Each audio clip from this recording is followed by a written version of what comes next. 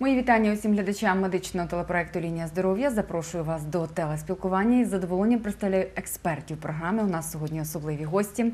Олег Олександрович Берестовий, кандидат медичних наук, лікар-акушер-гінеколог вищої категорії, лікар-репродуктолог, керівник клініки матері. Та Тетяна Геннадіївна Берестова, кандидат медичних наук, лікар-акушер-гінеколог, старший науковий співробітник. Вітаю вас, шановні гості, в нашій студії. Олег Олександрович, ви особлива людина. Вас знають не тільки в Україні, а й далеко за межами нашої держави. Знаєте, вас називають таким янголем, охоронцем і Божим посланцем людського щастя. Ви дійсно даруєте людям щастя. Скажіть, будь ласка, коли ще навчались в університеті, чи навіть десь задмислювались над тим, що будете такою особливою людиною для сотень і сотень людей інших? Тисяч.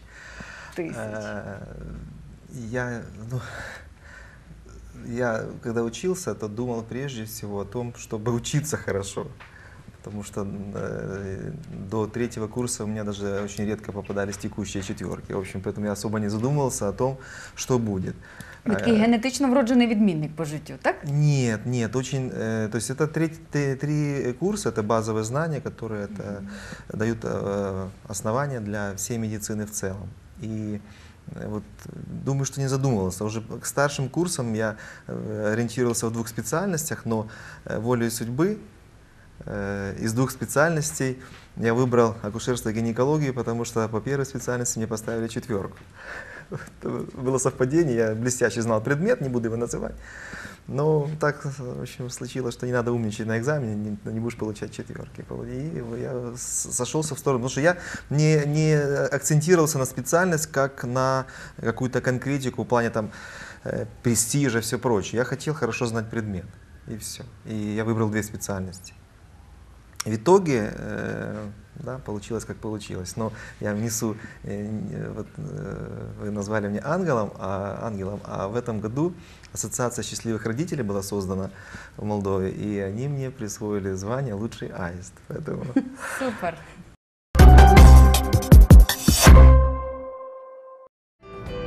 Сьогодні, 2017-го, вони успішні і знані в своїй галузі лікарі, які вже мають професійний досвід, тисячі вдячних вилікуваних пацієнтів гордо і щоденно посилюють престиж своєї професії. 20 років минуло відтоді, як закінчили Вінницький національний медичний університет. Зустріч випускників – це приємні емоції, радості, хвилювання, спогадів та спілкування. Самое, наверное, незабываемое событие за последние 20 лет, за исключением рождения детей, таких эпохальных, потому что это пролетело как, я не могу сказать, что даже неделя, 1 день. Вот это все, ты видишь себя на 20 лет моложе, и это прекрасно. И глядя в лица своих друзей, однокурсников, одногруппников, мы понимаем, что пришло время, когда медицина будет ложиться на наши плечи. К сожалению, это природный процесс, наши учителя будут нас покидать, а мы должны стать им достойной заменой. Это, конечно, чувство грусти, но в общем все переполнено прекрасными эмоциями. Аналогично эмоции переполняют. Это встреча с юностью, с любовью, с молодостью, с озорным временем, с прекрасным времяпровождением. Это встреча с любимыми преподавателями. Это немного грустный праздник. Мы увидели, как мы повзрослели, как повзрослели наши преподаватели. И низкий поклон им. Ибо и медицинский Винницкий университет действительно сегодня самый лучший в Украине. Здесь прекрасная школа, здесь фундаментальная школа. И наши доктора, ими гордится вся Украина. Вот в частности Олег Александрович, которым гордятся, который делает такие операции. Да, и хочу сказать всем спасибо, всем нашим докторам, всем нашим преподавателям за то, что они есть, были и дай Бог им многие лета. Сивочолих викладачів, які прийшли на зустріч зі своїми колишніми студентами, ті зустрічали аплодуючи. Ваші всі зібрали добро, теплота ваших душ, що ви завжди лишаєтесь молодим, що ви не забуваєте оцю альма-матер, яка дала вам путівку, причому путівку в хороше життя. На фото з випускних альбомів ледь помітна схожість із тим, які вони сьогодні. Випускники далекого 1997 року. Бо 20 років – це період їх змужіння, розквіту, становлення. На святі зустрічі лунали душевні пісні і побажання.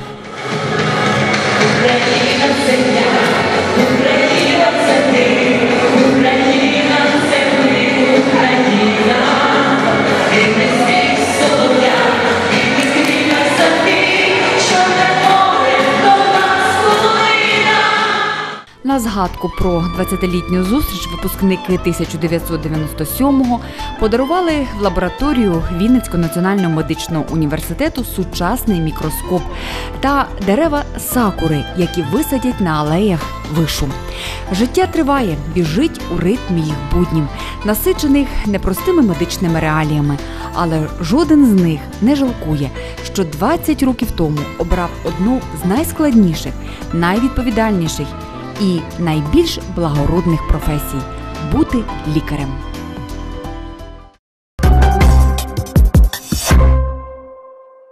Створення клініки матері. Що передувало цьому? Як довго виношували ідею? Як створювали колектив?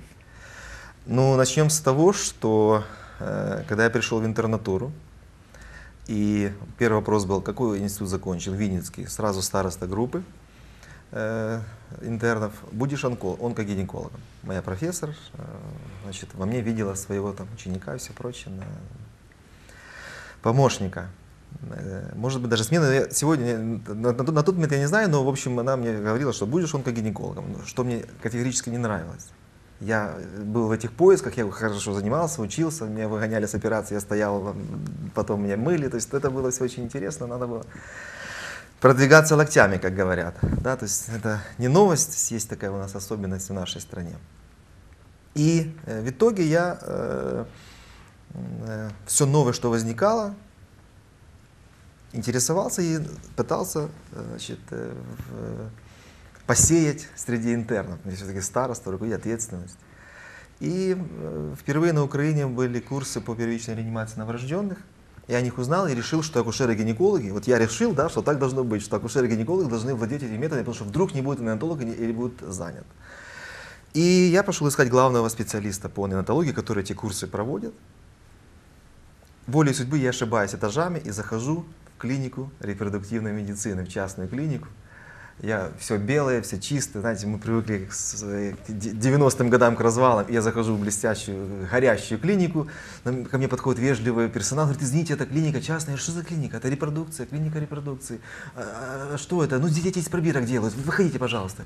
И я вот с этими глазами прихожу на кафедру. То есть вот это была вот эта судьба, что я, вот это то, что мне надо было. Випадковості, закономірності Божі. Да. И в этом случае, да, то есть я уже определился окончательно. Все. И дальнейший мой очень короткий врачебный путь от врача женской консультации до репродуктолога, он занял, наверное, меньше 2 лет. Когда меня пригласили работать в этом направлении. Наразі це клініка, яка сьогодні входить в топ кращих клінік не тільки держави, але й Європи, це однозначно так. Успіх цієї клініки – це робота всього колективу. Бо, знаєте, можна зробити розкішний ремонт, створити належні комфортні умови і закупити найкраще обладнання, але якщо немає тієї душі, людяності, знань професійних, то нічого не буде. Буде тільки оце місце. Наразі ви виконуєте такі ексклюзивні операції, якими можете хизуватися вже і за кордоном. Сьогодні ви вже маєте можливість дійсно бути тим ім'ям, за яким ідуть. Де цьому навчалися? Ви постійно навчаєтесь, постійно вчитесь. Вы, как говорится, с языка стянули. Вот сегодня у меня должна быть лекция в Тбилиси. Меня пригласили поделиться опытом этой редчайшей операции, одной в мире, которую я сделал. Но я выбрал встречу с близкими, с друзьями. То есть я выбрал ту часть, то зерно молодости, которое в совокупности дала этот плод, и все-таки без прошлого не бывает будущего. Надо возвращаться и сделать этот шаг. Как к этому шли, думаю, что это расскажет директор, это душа коллектива. Тетяна Геннадівна, директор, душа колективу, так вас представив Олег Олександрович. Перш за все, ви частинка душі цієї людини. Як познайомилися? Як так склалося, що сьогодні ви є людиною, яка першою дізнається про якісь плани, можливо, про маленькі проблеми, потім їх вирішення, і переживаєте все в такому симбіозі? Нас познакомила моя мама, которая случайно услышала, как играет вот Олег Александрович, тогда еще Алик, и позвала меня послушать, как играет прекрасно на фортепиано мальчик. Ще й не фортепіано. Да, он прекрасно Так, играет на талант. гитаре, он играл, уже давно не играет, на саксофоне, но окончил музыкальную школу по классу баяна, но прекрасно имеет абсолютный слух музыкальный и прекрасно поет. У него 12-струнная гитара, у него много инструментов, у него своя студия, у нас. Да, и он это очень любит. Сьогодні Так. ви є директором, виконавчим директором клініки «Матері». Власне, про колектив хотіла б почути. Наскільки ви, так, знаєте, скрупульозно підбираєте людей, тому що за кожною людиною є величезна відповідальність? Так, коллектив наш создавался по крупицам. По крупицам это проходили собеседования все. Прежде всего, это профессионализм. Это самое основное, что нам нужно для коллектива. Это профессиональные доктора, профессиональные медсестры. Но, конечно же, мы не исключаем человеческий фактор. Потому что в такой клинике, которая занимается репродукцией, не может быть коллектив, который недоброжелательный, который не сплочен, который не помогает друг другу, не выручает друг друга. В такому колективі у нас дуже хороша атмосфера колективна. У нас теж гарна атмосфера студії, ми сьогодні так щиро спілкуємося. Я вперше, до речі, дізналася про ваші такі творчі нахили і здібності. В кожний ембріончик, який закладаєте, ще й можете таке, що, знаєте, зерно музикальності і таке інше. Олег Олександрович, а тепер про серйозні речі. Складні випадки безпліддя. Коли подружжю потрібно замислитись про те, що якщо не можуть вдвох здійснити мрію, то тут потрібна допомога професійного лікаря і величезна віра. Ну, это самый больной вопрос.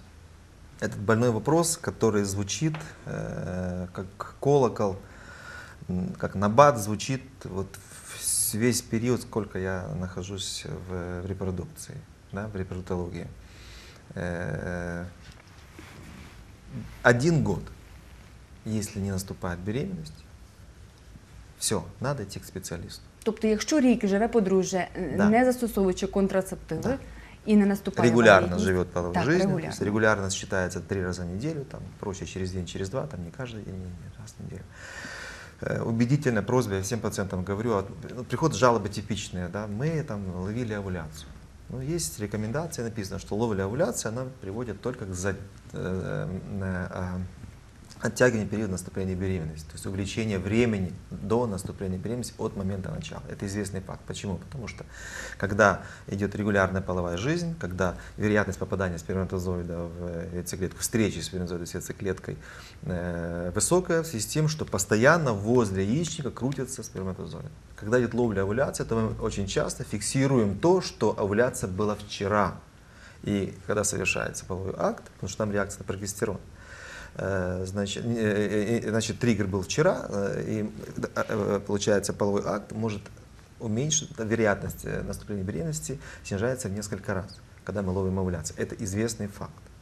И эта ловля овуляции, она находится только в сегменте случайностей. Поэтому Всемирная организация здравоохранения рекомендует вести регулярно половую жизнь без всяких там мониторингов, которые удлиняют. Но это вопрос больной, потому что люди развивают направление с этим поиском овуляции, там, ее фиксации, да, или методом УЗИ, или гормоны, или тесты специальные. Но не в плане критики, а в плане здравого смысла есть протокол Всемирной организации здравоохранения. То есть мы или следуем, или не следуем.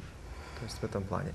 А как я всегда отвечаю на подобные конфликтные заключения, да, выводы, что человек с высшим образованием может объяснить любой процесс, даже массовой человеческой жертвы. Да, то есть это даже философия.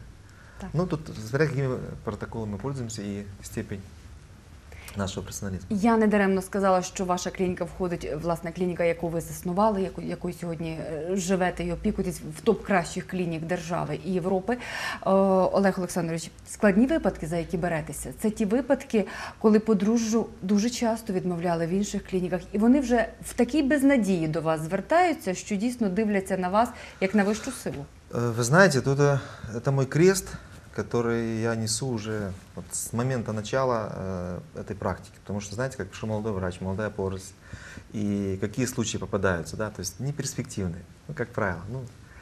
Ну что репродуктологи, как-никак, это как, ну, как сказать правильно, как хантеры, да, то есть как они, как эти киллеры бесплодия, да, они хотят, чтобы люди беременели, и это как бы добавляет сил и гордости, что вот специалист. Мотивация. Поэтому, да, поэтому, конечно, моя практика начиналась с тяжелых случаев, и вот сейчас я понимаю, что это, наверное, с этим уже буду жить.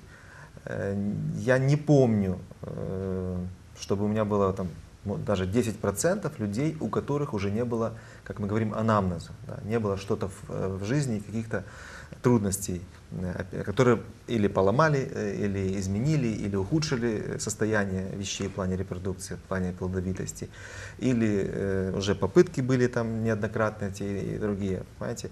Поэтому в этом случае, то есть я ничего, как говорится, с каждым новым пациентом, который переступает порог кабинета, я ничего хорошего не жду. Только какие-то, вот вчера пациентка прилетела с Англии, позавчера, прилетела с Англии, вчера я оперировал, у нее за спиной там, до 10 циклов в разных странах, и она пришла ко мне, я посмотрел и назначил серию анализов и операцию, и в итоге после операции я сделал заключение, какой метод надо уже конкретно делать, что те методы уже не подходили по определенным причинам. Я сказал, вы знаете, я была у вас в 2010 году, и вы мне это говорили. Понимаете? И вот так от. Кожний новий випадок – це окрема доля, для вас це випробування і разом з тим величезна відповідальність, так? Конечно, потому что доверие пациентов – это самое страшное, это та ноша, которую ты должен, как Сизиф, тянуть вверх, и оно опять с каждым случаем может свалиться вниз, и ты опять будешь поднимать этот камень, тянуть каждый день. Знаєте, мені уявляється, Олег Олександрович, якби поставити отак земну кулю і пропорції, в яких країнах народилися дітки, завдяки вам, то оця куля була б так нанизана цими пропорціями. В Антарктиді ні. Немає ще, Ні. поки що немає. Олег Олександрович, ви ж не рахуєте, чи все-таки якийсь такий підрахунок? Більше 3 тисяч вже таких немовлят, які вже сьогодні не немовлята, це вже діти. Це ті люди, дети, которые я имел отношение, то есть или полные циклы, или больше 10 тысяч циклов. Сейчас даже китайцы пошли. Около 5 Навіть так? тисяч операцій. Тетяна Геннадіївна, про жіноче здоров'я пропоную поговорити. Які патології взагалі в репродуктивній, в гінекологічній сфері жінки можуть призвести, якщо жінка неуважна до себе, до свого здоров'я, до того, що вона не зможе стати мамою, якщо не буде допомога професійних лікарів-репродуктологів? Ви совершенно правильно сказали, якщо вона не зможе за собою слідити. Так, почнемо. Слідкувати, так. Все починається з культури здоров'я, культури отношения к своему здоровью, к себе. И, конечно же, с этого должна начинать каждая мама, когда воспитывает свою дочку. Объяснять, как она должна развиваться, как она должна с ней ходить, обследоваться, гигиене, уровню полового развития, половой культуре. Ну а в дальнейшем, когда женщина уже вырастает, конечно же, не пропустить этот момент, именно золотой стандарт репродукции. Потому что сегодня мы очень часто встречаем пациентов, и таких пациентов очень много, которые в свое время не обратились вовремя к репродуктологу, к гинекологу и не заметили проблемы, которая у них была. В большинстве случаев это эндокринное расстройство, эндокринная патология, и щитовидная железа, и половые гормоны. Это связано еще с патологией матки, которая часто очень встречается, и аркуатные матки, тубулярные матки, миоматозные матки. То есть где нужно было вовремя оказать небольшую на момент, который упустили, небольшую сделать операцию гистероскопическую, и дальше пациенты бы просто сами беременели. К сожалению, очень часто мы видим, когда запущенные процессы, когда уже гормоны у женщины не соответствуют для зачатия. Конечно, это сложно. Сложно выходить из этой ситуации. И мы делаем все для этого. Мы оперируем этих женщин, мы стимулируем их. Но, конечно же, я хочу всех призвать к тому, чтобы следили за своим здоровьем вовремя. У нас, к счастью, существует такая сейчас помощь таким женщинам, которые занимаются бизнесом, которые занимаются учебой, которые откладывают свое деторождение в зависимости от разных причин. У кого-то не складываются личностные отношения, кто-то не хочет просто родить ребенка, а все-таки хочет создать, как любая женщина, хорошую семью. То есть криобанк, то есть мы можем, имеем в клинике, имеем прекрасную для этого оборудование, аппаратуру, для того, чтобы таких женщин брать и у них яйцеклетки и замораживать, хранить эти яйцеклетки. И когда наступит момент, время Ч, и когда женщина поймет, что я могу, я хочу, но в меру ее здоровья может быть не получиться, какие-то возникнут проблемы, в частности гормональные, эндокринные, то она всегда может прийти в этот банк к нам, и мы можем эти яйцеклетки оплодотворить уже с тем мужчиной, которого она выберет, и она получит долгожданную беременность и, конечно же, материнское счастье. Вік для народження дитини сьогодні вже не має ніякого значення. 99 лет. 99 років навіть можна стати батьком або Ну, это мамою. нет, это библейский возраст. Библейский. Стремимся к нему. Я хочу дополнить. Так, прошу вас. Дело в том, что вот прозвучала информация о возможности сохранения своей репродуктивной функции, своего репродуктивного потенциала в связи с занятостью. Но есть еще очень больной вопрос. Один из самых больных вопросов – это сохранение фертильности у пациентов с онкологическими заболеваниями. Так. Это катастрофа. Просто катастрофа. От первой до последней буквы этого явления. Очень редко онкологи информируют пациентов, что есть такая услуга, есть такие клиники. В нашей клинике мы можем, в чем особенность, да, я могу это громко сказать, это сегодня, насколько мне известно, это единственная клиника на Украине, где мы можем замораживать, то есть криопрезервировать, или как надо назвать, любой материал. Ткани яичника, ткани яичек, то есть все. Потому что если, допустим, мы имеем тяжелые формы мужского бесплодия, которые ассоциированы, скажем, с онкологическим заболеванием, мы можем заморозить ткань. Для этого нужно специальное оборудование, которого, как мне известно, сегодня на Украине ни в одной клинике нет. Окрім вашої. Да, а яйцеклетки и сперма это уже рутина, просто рутина. Но об этом надо просто кричать, потому что частота онкологических заболеваний растет. Естественно, люди приходят, садятся, вот мы после онкодиспансера. Хорошо, поздравляю. Вам донорские яйцеклетки, вам донорская сперма. Вот такая картина. Но пока это не сдвинулось с места вообще. Люди обращаются, мы это делаем, но это не так, как, знаете, заходит человек в троллейбус, и ему говорят, вот, покажите билетик. То есть онкологи должны помочь своим пациентам, дати шанс. До речі, у вас співпраця з іншими лікарями, іншими клініками взагалі як така налагоджена? Ну, любое обращение мы, конечно, помогаем.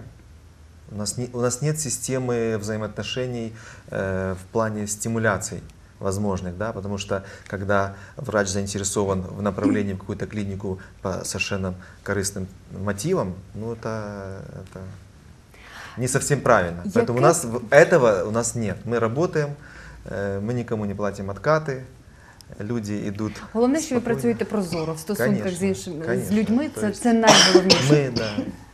Олег Олександрович, яке безпліддя лікується легше, лікується більш успішно, більш якісно, чоловіче чи жіноче? Тут можна якісь такі стандарти виокремити?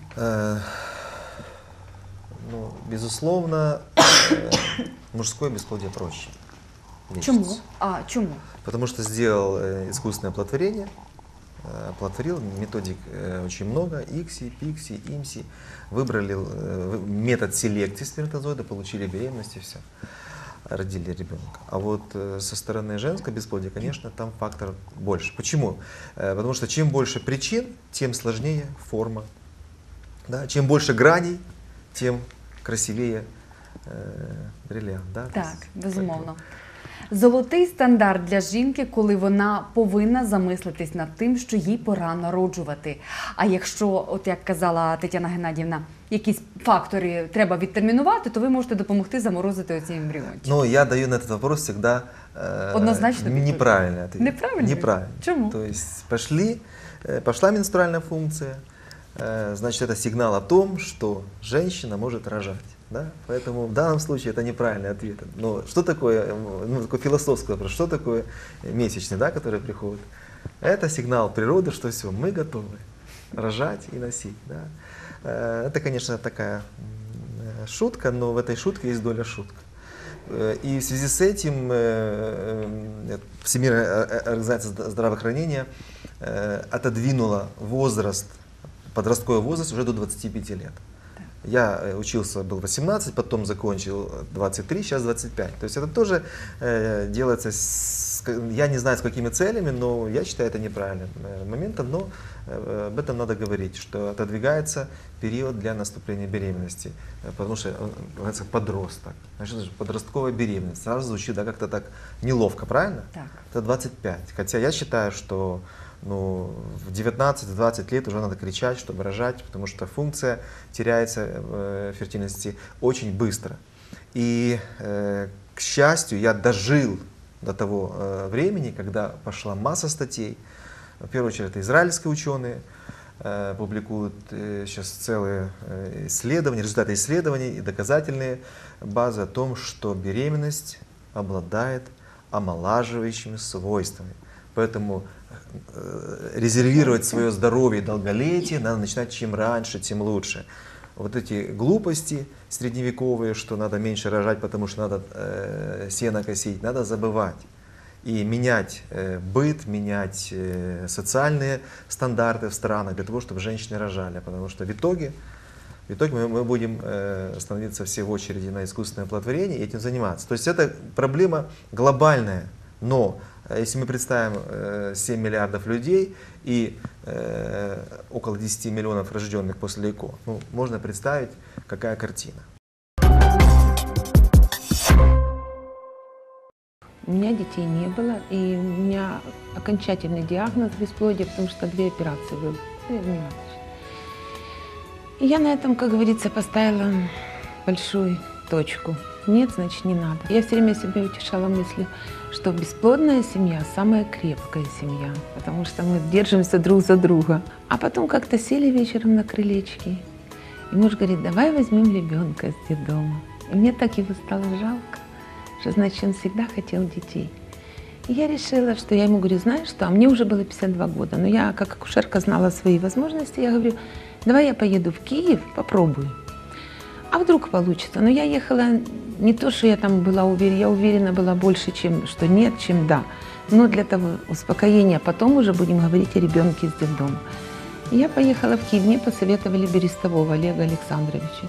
Вот я к нему попала, целенаправленно к нему ехала. Когда мне дали надежду, что я могу быть беременной, что я могу кормить грудью, я ему говорю, что я буду ездить 10 раз до тех пор, пока не получится. Он говорит: я вытру твой телефон. Мы так шутили. А я говорю: я вас теперь на краю света найду, потому что вы мне подали надежду. И вот со второй попытки у меня получилась Настенька, которая сейчас 3 года и 7 месяцев. Еще оставались эмбрионы замороженные. И я вот в церковь хожу, я считала, что как же ж так, Бог мне дал Настю, а этих я должна уничтожить. Это же тоже человечки, люди. И мне так было больно, жалко, что я думаю: нет, я таки буду идти на вторую. И вот первая попытка не получилась, вторая не получилась. Олег Александрович очень много усилий там приложил, и разные манипуляции, процедуры, делал все. И вот с 3-й попытки уже использовали мы все эмбрионы. Он говорит: последний раз, и на этом точка. И вот с последнего раза у меня получилась Полинка. Я советую не опускать руки, ни в коем случае. Возраст – это не помеха. Я полна сил и энергии. Я считаю, если мне Господь дал 2 детей, Он даст мне здоровья, чтобы их поставить на ноги. Говорят, что дети, это так тяжело. Мне постоянно, когда я первую рожала, говорят, да ты не сможешь, да это безумно тяжело. Я сейчас на сегодняшний день мужу говорю, я вот не помню, что мне было тяжело. Вот не помню, честно. Он говорит, да, ты вспомни, как мы ее на руках ночью носили, а я этого не помню, когда колики были. Ничего не тяжело, я настолько полна энергии и сил, что все, мне кажется, впереди вообще никаких тяжестей. Мне сейчас ребеночек очень маленький, и тоже мне не тяжело. Это такие приятные заботы. И я считаю, я всем говорю, когда мне звонят женщины, я говорю, вот завтра же садитесь в поезд и едьте в Киев, не откладывайте на потом. Это такое счастье, которое ни с чем не сравнится. Тетяна Геннадівна, ви зачепили дуже таку актуальну і важливу тему, вона цікава для глядачів, виховання дівчинки. Сьогодні підлітковий вік, він особливий, цей такий вік пубертантний, так? Чи можуть призвести до безпліддя ранні статеві стосунки у дівчинки? Безусловно. Безусловно, однозначно здесь ответ «да». Они могут к этому привести. Прежде всего, это инфекционная патология, которой в частности болеют подростки из-за того, что они не осведомлены, из-за того, что они не применяют контрацепцию, средства контрацепции. И, конечно же, это бескультурие полового воспитания. Это должна все рассказать мама и папа. Так. В том числе ранняя половая жизнь, она не бесследно проходит и для мальчика. Отож. Примерно там в равных долях. Які патології може запустити от такий взагалі стиль життя, безхарактерний хлопчик? Ну, масса заболеваний. Они заключены в группу заболеваний, передающихся половым путем. Все. Это если взять в чистоте, вот эту, назовем это грязная сторона проблемы. А чистая сторона проблемы – это врожденные аномалии матки, это врожденные аномалии мужской половой системы, да, то есть это вот генетика сегодня просто стремительно рвется, прорывается вперед и хочет завоевать основные как бы позиции по причинам ненаступления беременности. Вот. Ну, понятно, что она еще не доминирует, но чем больше мы открываем генов, тем больше мы понимаем, что впереди будет открыта ситуация, где четко мы будем знать по генам врожденные состояния, которые будут ограничивать плодовитость. Это известный факт. Дальше, чистая сторона проблемы бесплодия – это эндометриоз. Безусловно, он снижает фертильность очень значительно. Много сказано, написано, переписано, но проблема пока не решается глобально. Она остается таковой. Ну и в целом, вот, это, очевидно, большинство причин, о которых можна говорити. Олег Олександрович, чи потрібно подружжю зневірюватись і взагалі як себе налаштувати, коли перший етап штучного запліднення не виявився позитивним і довгоочікувана вагітність не наступила з певних причин? Як бути подружжю, на що себе налаштувати далі? Пациент должен, значит, пара должна понимать, что она хочет. Вони хочуть дитину. Вот. И як с другой стороны, клиника, например, наша клиника, да, которая имеет авангардное оборудование, то есть то, которое в мире только производственное, сразу стараемся его приобрести, чтобы оно было доступно для пациента в нашей стране. Значит, даже какие-то мелочи могут ассоциироваться с неудачами. Да? Вот я взял 100 случаев, когда женщина спросила на приеме перед началом программы искусственного оплодотворения, задала вопрос, а я не поправлюсь? Результативность меньше в 2 раза. Вот среди тех, кто спросил, забеременела в 2 раза меньше. Дрібниць не буває. Нет, вот у нее голова забита весом. Ну о какой беременности мы говорим? Понимаете? Тут треба или вопрос, а сколько нельзя жить половой жизнью после переноса? На чому треба сконцентруватися? От це дуже важливо почути. Я всегда говорю, что вы хотите? Вы хотите протокол, вы хотите лечение, вы хотите детей.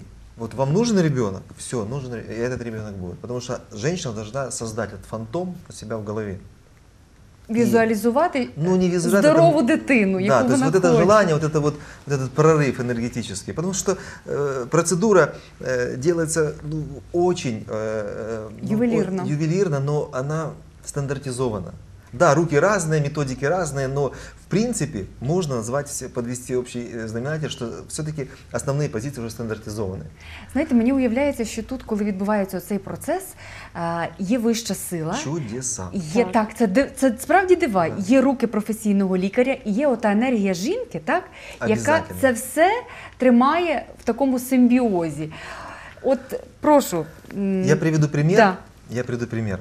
Это очень интересный Показовый случай. такой. Очень интересный случай. Я не встретил ни одного подобного случая в мировой литературе. Я, естественно, и сам не опубликовал.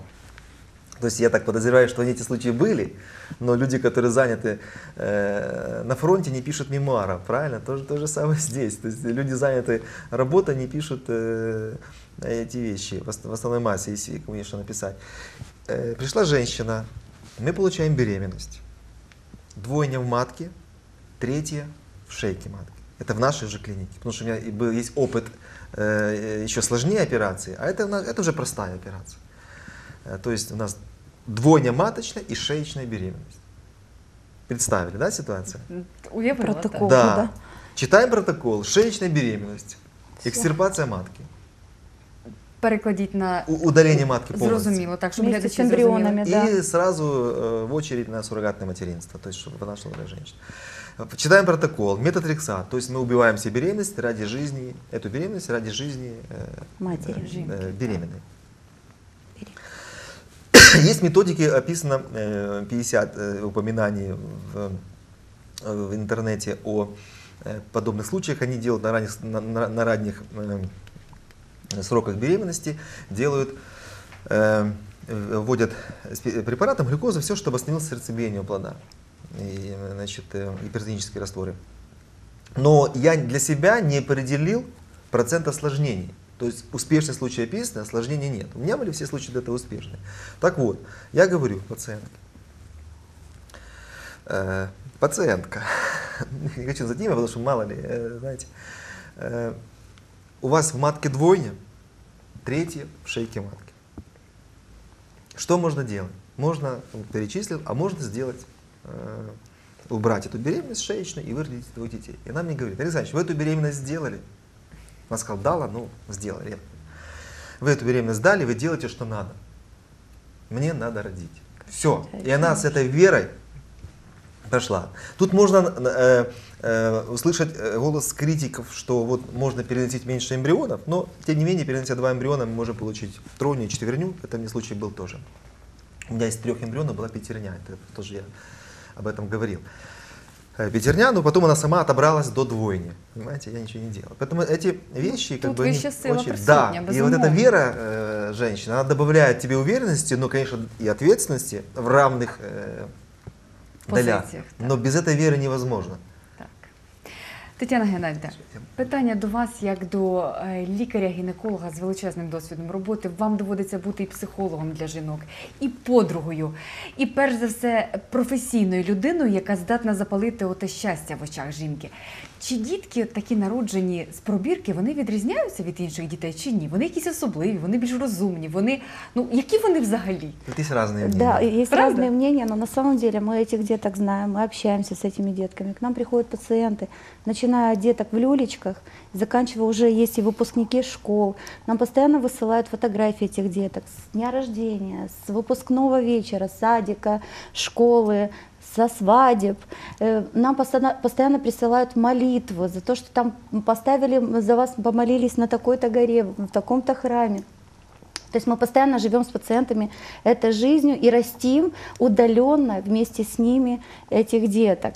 Эти детки, да, есть мнение, это детки индиго, они очень уникальные, они талантливые. У нас есть пример у мальчик, который добился больших результатов в музыке. Он играет прекрасно на скрипке. Есть вокалисты. 3-е место или 2-е место в Вене, в Венском Да. фестивале скрипачей. Они занял рисуют наш ребенок. красиво. Ему 8 лет. Унікальні Одно из діти. моих детей. Бачите, я недаремно Да, сказала, що мальчик. той ембріончик, вищий талант Да. себе як музиканта закладає. Смотрим эти концерты, нам высылают в почту, мы смотрим ссылки. Мы живем этой жизнью. Вы Это наша счастливые люди. гордость. Вы, Это правда, гордость, счастливые потому люди. что Это это ваш такой позитив. И когда родители приходят, обнимают вот Олега Александровича со слезами на глазах, целуют руки, но без слез Я на не это, даю. без слез на это смотреть просто невозможно. У нас бывает, коллектив весь плачет от радости такой, вот, что семья, которая много лет шла к этому, которые фактически и разуверились уже, но настойчиво шли, пришли вот, и Олег Александрович вот подарил это чудо. И Я второе считаю- мнение есть, это мы находимся в среде, ну, скажем, христианской, я бы назвал бы, но тут есть такая межконфессиональная разность, но тем не менее я это так назову, грубого отпора этого метода. То есть если бы 50% моих пациентов сказали, что они родили детей благодаря пробирке, так как в народе говорится, или благодаря искусственному оплодотворению, да, то я не знаю, это мне можно было уже просто умирать, я бы не смог работать, было бы количество обращений. Почему? Потому что бытует мнение, что это какой-то грех, за какой-то грех Господь наказывает бесплодием. Да? И мне эта мысль постоянно меня мучила, пока не прочитал у одного святого отца фразу, что ну, для чего же Господь создает эту медицину и дает ее доступной, Так. чтобы вас наказывать? Для Руками чего? Господа, да. Пользуйтесь всеми благами, которые есть на земле. Ну, Иисус, Там есть да. Господь. Однозначно. Потому что волос не падает без Его воли. А вы говорите, Он наказывает. А тот сидит такой с молотком в руке и наказывает. Ну как можно представить всеобъемлющую любовь, чтобы Он наказывал? Это противоречие Господу. И когда мы говорим, что вот там вот Бог наказал, ну это Он допускает наши заслуги, наши достижения. Он допускает. Ну, там же с той стороны тоже говорят, вот там надо наказать. Так. И он говорит, ладно, наказывай. И ну, самое вот, предельно безумное заключение я услышал совсем недавно. Одна пациентка сказала, это правда, вот мне батюшка говорил, что все дети, рожденные из пробирки, они сразу попадают в ад. Ну, такі теж нісенітниці, напевне, бувають. Да. І з цим доводиться якось жити, В общем, миритись. Тут вибір кожної жінки, з якою метою вона до вас Конечно. звертається і Конечно. на що вона себе налаштовує. Олег Олександрович, а тепер хочу поговорити про те, наскільки ваше обладнання є ексклюзивним. Клініки репродуктивної медицини багато. Перш ніж звернутися до такої клініки, пацієнт для себе має визначитись, чому саме я йду. Йдуть за лікарем, це безумовно. Ви для багатьох є взірцем, це факт. Тепер про обладнання. Ви сказали, що воно є ексклюзивним. Оте найновіше, що з'являється в світі, воно приходить до вас і доступне конечно. для українців. Прошу. Ну, конечно, а как без этого жить? То есть, вот представьте ситуацию, сидит врач, он узнает, что вышел новый инкубатор, который обладает более хорошими характеристиками по выращиванию, ну, инкубированию эмбрионов, по тем характеристикам. Ну, как он будет сидеть, зная, что там это есть, а здесь его нет, правильно? То есть у нас такая философия, что пациент должен иметь и должен быть полный спектр услуг. Полный спектр услуг, то есть на каждый вопрос врач должен дать честный ответ, сказать, что да, у нас это есть, мы это делаем. Вопрос в другом, если этого нет, как вы это делаете, да? Если нет той методики, другой, третий, десятый. Понимаете, вот это для меня это вопрос, вещь непонятная. Да, если приходит человек, вот я часто пишу в социальных сетях, вот доношу до пациента, потому что сегодня это одна из эффективных форм общения. Вот в очередной операционный день я пишу очередная невыполнимая операция. Да? То есть человек прошел Крым и Рым, обходил всех специалистов, и ему сказали, эта операция лапароскопически невыполнима, только разрез. Понимаете? Но это один пришел, там 2, 3, 5. А глобально человек, ну, как врач сказал. Вот я для себя вот давным-давно принял решение, если я знаю, что кто-то, какой-то специалист это делает лучше, я даже пальцем не притронусь. Я даже при пациенте позвоню и скажу, вот есть такая-то пациентка, делайте вы. И пациента отправлю туда, где это делается лучше. Вот я по-другому не могу. Вот это тоже ответ на ваш вопрос. От це- Чтобы не было Так. оборудования, это тоже ответ на это. Как, чтобы его не было? Чтобы не было этих щипцов, чтобы не было этих коагуляторов новых, чтобы не было этого света нового. Как? Надо брать, чтобы оно было. От ваша оця прозорість, чесність, стосунки з людьми, вона й формує успіх. За вами йдуть люди. У вас саме тому такий класний, розкішний колектив. Тетяна Геннадівна, скажіть, будь ласка, наскільки жінка, яка має штучне запліднення, повинна по-особливому переглянути взагалі свій стиль життя, відношення до себе і зробити так, аби за допомогою лікаря, але разом з тим і від себе залежною, виносити цю дитинку? Ну, во-первых, женщина, которая уже прошла ЭКО, следовательно, она имеет уже проблемы со здоровьем, со своим эндокринной патологией. Но она должна понимать, что беременность это такая же, это не болезнь, это такая же норма, как любой женщины, которая забеременела естественным путем. Але це якийсь особливий стиль життя, напевне, так?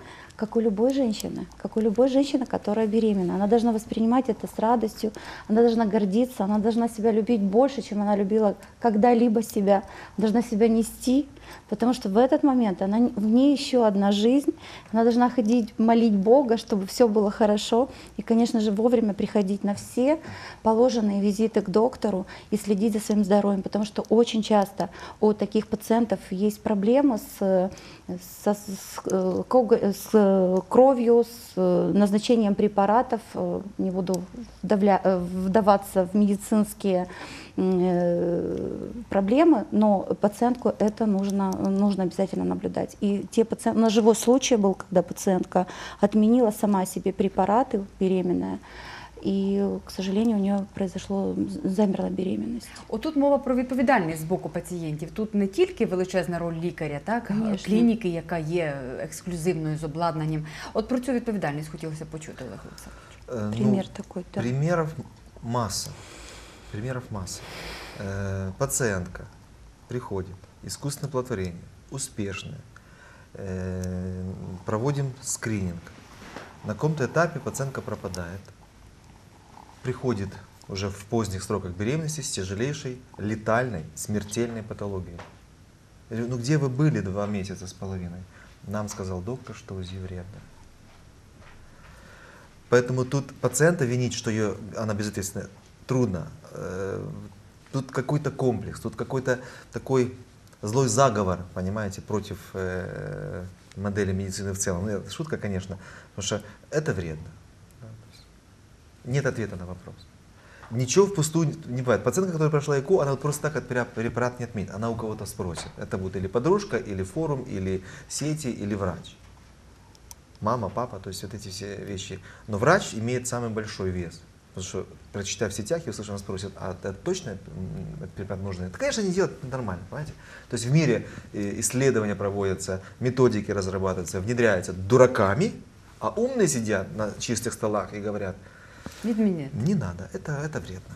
Понимаете? А загалом треба наголосити на тому, що ви ведете вагітну від початку Да, в запліднення. нашей клинике есть специальные комплексные программы, особенно это пользуется спросом у таких, скажем, коммерческих беременностей. Да? Коммерческая беременность – это суррогатное материнство, когда вы наша другая женщина.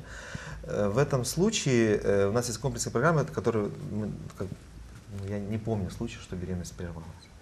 И пациент говорит, ну это же дорого, там, она стоит там 30 тысяч гривен, но да, это дорого. А сколько у нас беременность длится? 290 дней. Делим 103 гривны. О, это дешево.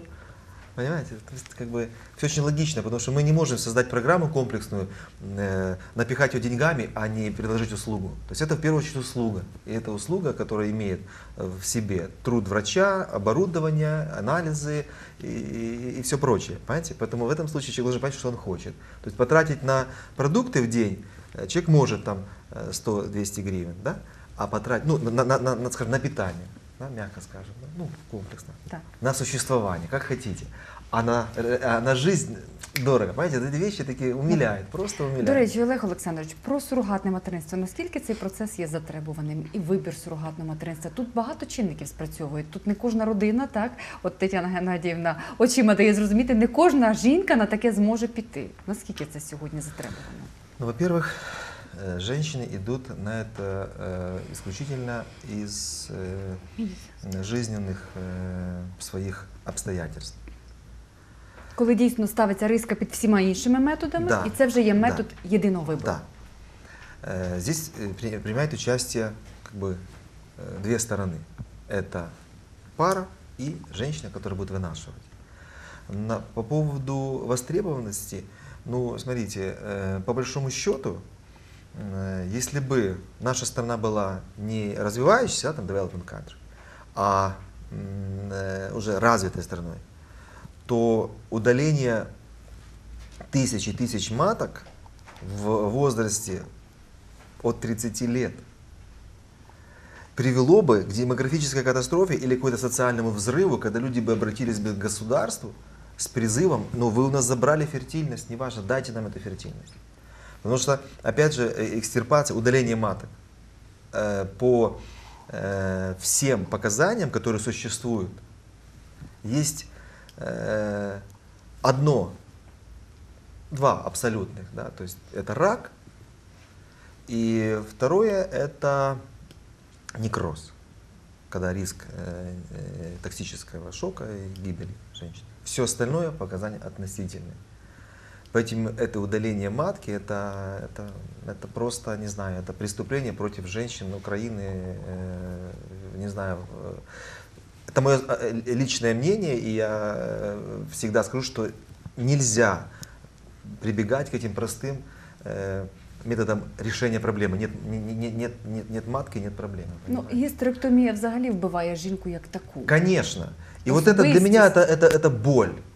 Вот если бы вот представить, это катастрофа, что бы эти женщины с собой сделали, что вот понимаете, суррогатное. Я был автором законопроекта по суррогатному материнству. Больше 12 лет назад, там была тоже целая история, и я хотел вот эту практику удаления маток прекратить. Каким образом?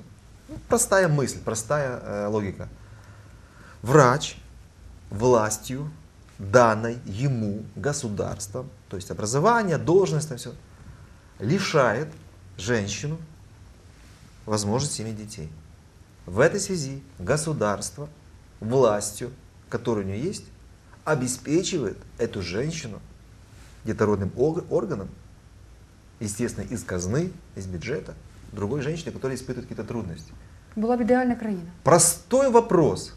Под купол не занесли. В комитетах все прошло, до купола не дошло, понимаете? Тогда бы врач задумался, зачем мне эту матку удалять? Так. Понимаете, что там ту матку удалять? 25 минут и она в тазу, да, по большому счету. А поиграться 2 часа лапароскопически, слепить с этой Эмболизацию и тому подобное. Эмболизация — это второй вопрос. Это один из методов. Совсем Но как бы я говорю о радикальном Так, методе лечения. зрозуміло. Понимаете? Поэтому ну, это для меня это боль, сердечная боль. І разом з тим, ми сьогодні так на важелях вашого болю, те, що дійсно вам болить, чим ви живете, і радості. Бо клініка матері – це та клініка, де дійсно дарують щастя.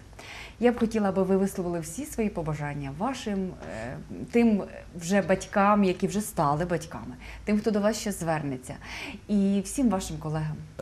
Я хочу пожелать прежде всего уверенности в том, что если вы находитесь в руках у профессионалов и в хороших медицинских центрах, у вас обязательно будут дети. Я хочу пожелать, доверяйтесь только профессионалам, только профессионалам. Спрашивайте, узнавайте и идите только к профессионалам. И пожелать всем, конечно же, пусть у вас будут детки, и пусть их будет много. Здоров'я. Якщо ви уважно дивилися і слухали телепроект «Лінія здоров'я», і якщо лелека довго не летить до вашого дому і не стукає у ваші вікна і двері, то ви знаєте, куди звертатися. Фахівці клініки матері – однієї з кращих клінік нашої держави, Європи і, я б навіть сказала, інших частин світу, сьогодні були в телепроекті. Звертайтесь, бережіть себе, цінуйте життя і мрійте про те, аби стати мамою і татом. Нехай щастить!